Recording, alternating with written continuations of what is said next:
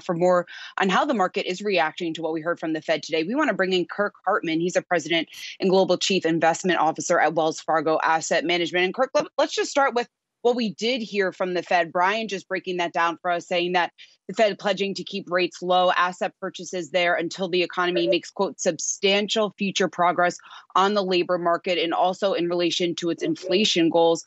How is the market, how are investors viewing, or how should they view what we just heard from the Fed?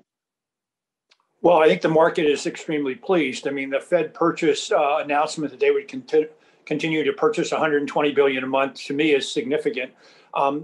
The concern is that the markets seem to be absolutely priced for perfection. The markets clearly expect next year that the S&P is going to hit 4,000, and that would be another up 10%. The market is clearly anticipating that the rollout of the vaccine will go smoothly, and the market is clearly anticipating that earnings surprises from corporations will continue to be maintained. And I hope all those things continue. But you do have to have a little bit of concern about risk given where these markets are.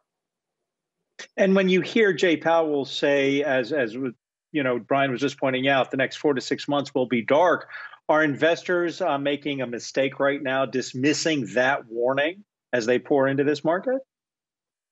I don't think they're missing a warning, but I do think you have to be concerned. And to me, what you have to distinguish as a professional investor is always worried about risks. So as good as these markets are, I think you have to have one eye on the risk factor. My recommendation would be, given all the stimulus, the bond purchase, the maintenance of rates at zero, I think you are going to get a boost in the markets at the beginning of the year.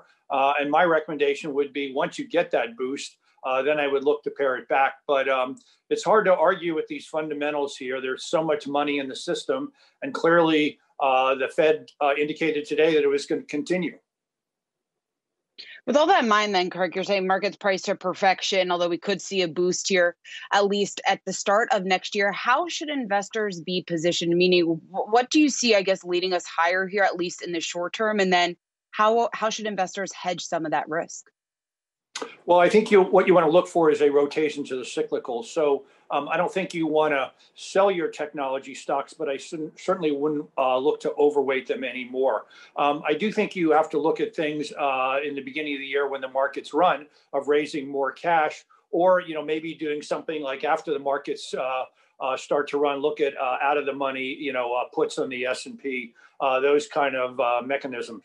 And I think you need to diversify. And the thing that I worry about, the biggest risk in my mind in everybody's portfolio, is duration.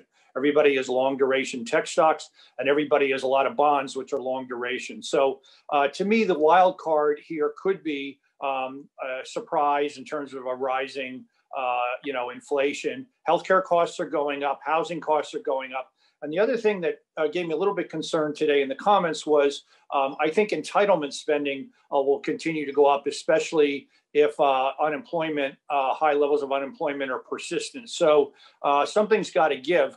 But, so far it looks pretty good.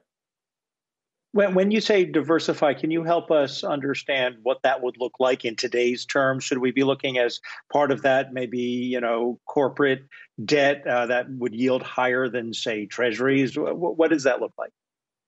Well, I think you want to look at short-dated corporates. I think you want to look at other areas. For instance, I think I would anticipate a weaker dollar. So I think that, interestingly, areas outside of the U.S. Are going to look pretty good. And I think what I think is a key measure to me are the 494 stocks other than the big five and now Tesla going to continue to catch up. So that's the area I would overweight the 494 and probably underweight the big six, which has really been the ones that are powering the market.